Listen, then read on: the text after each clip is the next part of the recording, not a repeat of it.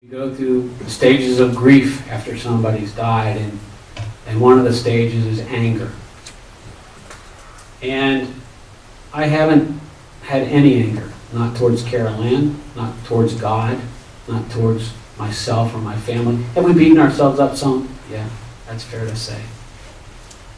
But the anger I realized that I had was when we lost our daughter at age 15. We didn't all lose our daughter all of a sudden at age 18. We lost her at 15. And there was 2 years during that time where I was a different person. I was a very angry person.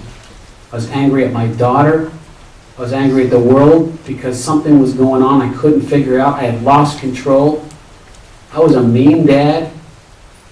I was a bad husband. I went through my anger. 6 months before Carol Ann died, I vowed I would never raise my voice again, and I haven't. To answer the last part of that, my wife and I, a month after Carol Ann passed, both went on Lexapro, which is an antidepressant. Michelle's still on it, probably will be for years. She found Carol Ann in her bedroom. You can imagine, you'll see the video, what that's done.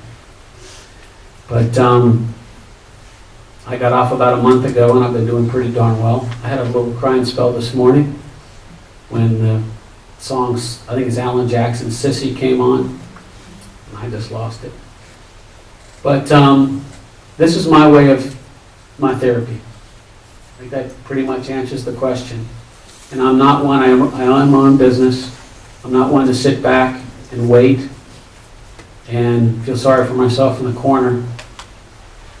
It's my therapy, and if we can make a difference, my wife and I, she's a little bit behind me, but she's with me on a lot of these meetings. She was yesterday at a church group we gave a presentation to. If we can make a difference in anybody's life, the sooner the better. I have this feeling if somebody takes their life that we could have made an impact on, then we haven't done our job. And if we can save a few lives along the way, I can't say it'll be worth it for losing our daughter, but it'll make a difference in this world.